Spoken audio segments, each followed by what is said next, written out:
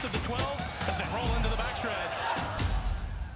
Stakes action kicks off early. In fact, in the lid lifters, we're talking about the Grade 3 Thunder Road, Cardiff for a mile on the turf course. I'm Zoe Cadman, and now a lot of money will go on the horse drawn on the rail. That is Subconscious.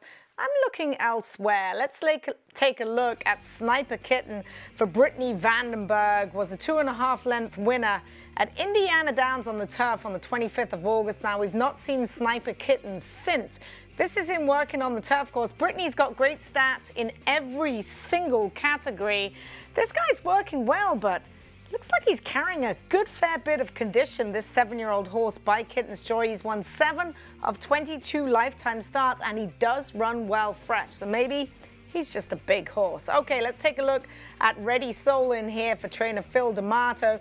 Beaten just half a length last time out in the San Gabriel Stakes. This is him working on the outside of Admiral Halsey, the 5-year-old gelding by More Than Ready. You can see he comes around the turn okay, maybe just takes a little bit of a stutter step, switches leads just fine right there. He'll be ridden by Hall of Famer Johnny V once more, who will likely get this horse close to the pace, and perhaps he can have a jump on the other speed. If you go back to that race 2 back, Ready Soul looks like the horse to beat and perhaps the one to bet.